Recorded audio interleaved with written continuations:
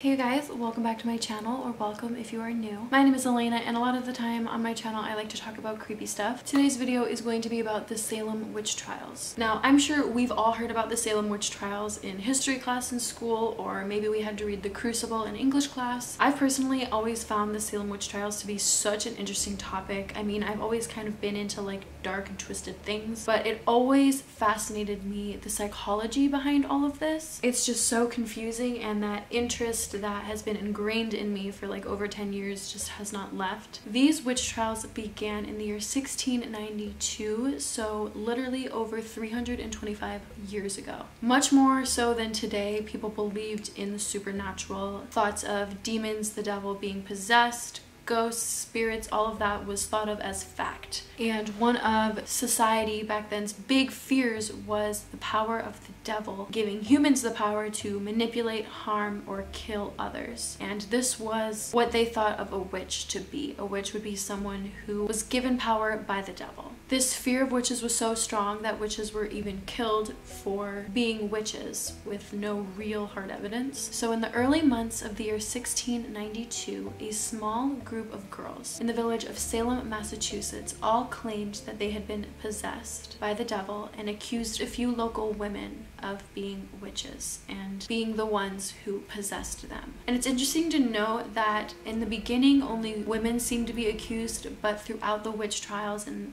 throughout the year of 1692, a lot of men were also accused. So once these girls made these claims, everyone completely took their word for it, and hysteria literally spread like wildfire throughout Massachusetts. Everyone was totally on edge. No one knew if their family members, friends, neighbors were witches, secretly practicing witchcraft. Throughout the year of 1692, over 200 people were formally accused of witchcraft in Massachusetts. Over 150 were arrested, and dozens received guilty verdicts in court cases of being witches. Those that were said to be guilty were normally sent to the witch jail, which was a whole separate dungeon that was usually known to be wet, dark, and cold, and also infested with water rats. And a lot of these convicts accused of witchcraft were actually randomly told to strip down and were humiliated. You know, they already were super humiliated by being convicted as witches, but they're being even further humiliated by like the dungeon guards telling them to strip down and doing physical examinations of their bodies. I couldn't figure out why they did this. I don't know if it was some weird power thing or if it was a sexual thing. I couldn't really figure that out. It just sounds like a load of creepy shit to me. 24 innocent people ended up being hanged for their involvement in witchcraft. And 2 dogs were even killed for acting suspiciously during the times of these trials,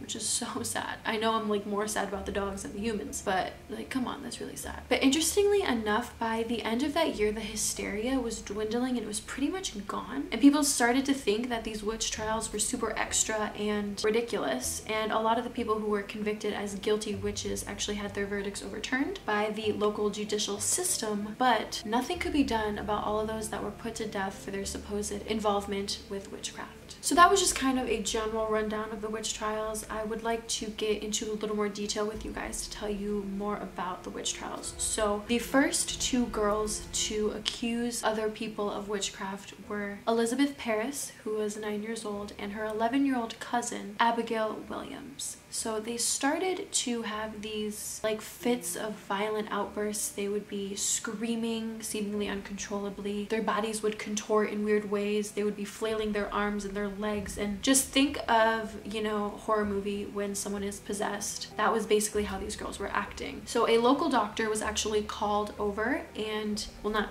called, but you know what I mean. And after looking at them, he formally diagnosed them with bewitchment. Could you imagine that as a diagnosis today? After this diagnosis, a ton of girls in the local Salem area started to exhibit very similar symptoms as Elizabeth Parris and Abigail Williams, so it started to be kind of like an epidemic of sorts. The other girls who made these accusations names were Elizabeth Hubbard, Mercy Lewis, Mary Walcott, Mary Warren, and Ann Putnam Jr. These girls were then questioned by authorities, and then they placed the blame for their bewitchment on 3 different women. The first was actually Elizabeth Parris's family's slave. She was from the Caribbean and her name was Tituba. One was a local homeless woman named Sarah Good, and the last one was a very poor and elderly woman named Sarah Osborne. Obviously today we can look back and know pretty much for certain that these 3 women had nothing to do with bewitching these young girls, but unfortunately people took the young girls' word for it and not these grown women. All 3 of these women, Tituba, Sarah, and Sarah, were all brought to court, and during their court proceedings all of these 7 girls were sitting in the courthouse screaming and having these violent outbursts and these fits. Both Sarahs were completely adamant that they had nothing to do with this and that they were completely innocent, but Tituba actually admitted and confessed to serving the devil, and she probably did this because she feared if she pled innocent that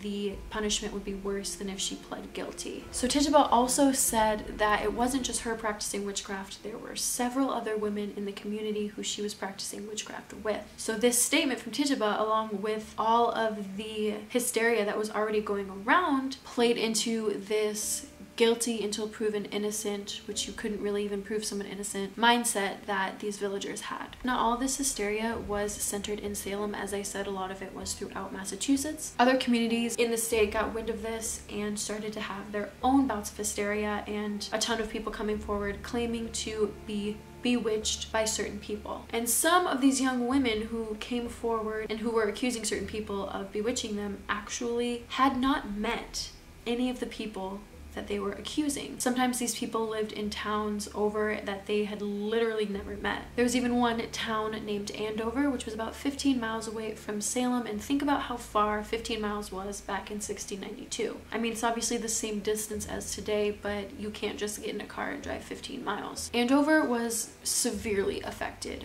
by all of this hysteria. Through the process, a lot of people who lived in the area admitted to signing pacts with the devil, probably because of the same reason that Tituba claimed she signed a pact with the devil, to try to get a lesser punishment for admitting to it, since there was literally no way to prove that you were innocent. This town of Andover, at the height of its hysteria, had 1 in 10 people accused of being a witch. So literally 1 in 10 of its residents were going through some sort of trial for being a witch. In this town there was actually a very good Christian man who was a sea captain and actually was part of the family that founded Plymouth, Massachusetts. So he was very affluent and well respected, and he actually asked when he was accused, "Why would I bother to enchant people I neither knew of nor had ever met?" And that's a really good point. Bro raised a good point, but unfortunately the court didn't take this seriously, even though a lot of the people on his specific court knew him super well. I mean, think about how small these communities were. A lot of these people went to church with him, did business with him, were friends or family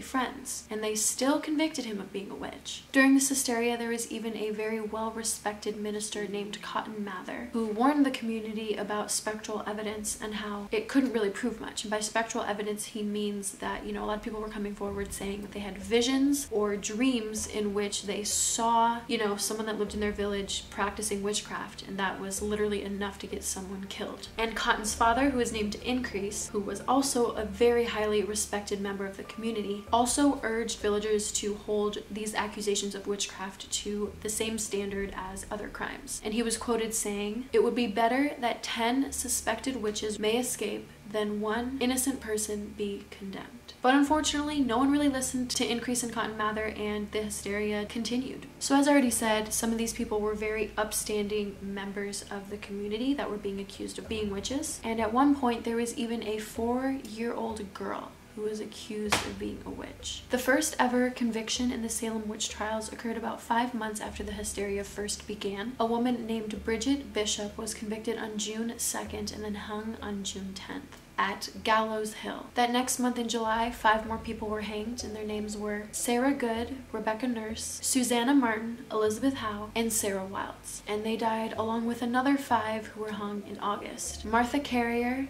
John Willard, Reverend George Burroughs, George Jacobs Sr., and John Proctor. If you read The Crucible in school, you probably recognize some of these names. And unfortunately, in September, a whopping 8 villagers were hanged. They were Mary Easty, Martha Corey, Ann Puditer, Samuel Wardwell, Mary Parker, Alice Parker, Wilmot Red, and Margaret Scott. And all of these deaths are not to mention the other 4 who actually died in the witches' jail, which I already told you guys about. The conditions were horrible. Their names were Lydia Dustin, Ann Foster, Sarah Foster, and Roger Toothaker. And the last death that occurred because of these witch trials was that of Giles Corey, and he was a poor elderly man who was in court for these witch trials, and he refused to plead guilty or innocent, so he was publicly stoned to death. And this was done so in such a brutal way. He was literally laid down like on some boards, and people pressed these huge stones on him until he died. And unfortunately, none of these people that were killed were provided with proper burials. This was since they were thought to be colluders with the devil, and since,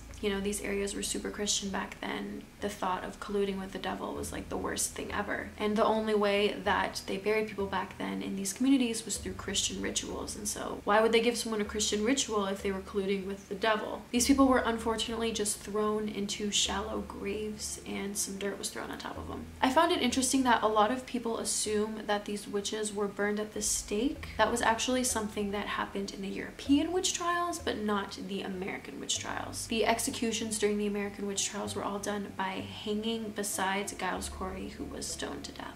But these European witch trials were completely different. In France, they burned witches at the stake, but in England, they actually hung witches, like in America. Luckily, and I say that with a heavy heart, but luckily after September, nobody else was hanged. It's just absolutely crazy to me how the hysteria blew up so big, and over 200 people were accused of being witches, and then over 150 convicted of being witches, and then, you know, so many hanged, all for the hysteria to dwindle down just as fast as it built up. By May of the next year, 1693, the governor of Massachusetts officially released and pardoned all accused witches who were still serving time in prison. And it blows my mind that it took that long to pardon people, from September until May. That's a long time. And fast forward to January of 1697, the state of Massachusetts actually declared a day of fasting to honor those who passed away in the Salem witch trials. And that is about it. I hope you guys enjoyed learning a little more about the Salem witch trials, and if this is something that interests you, give me a thumbs up or leave a comment down below. I'd really like to know. Thanks for watching. I love you, and I'll see you in my next video. Bye.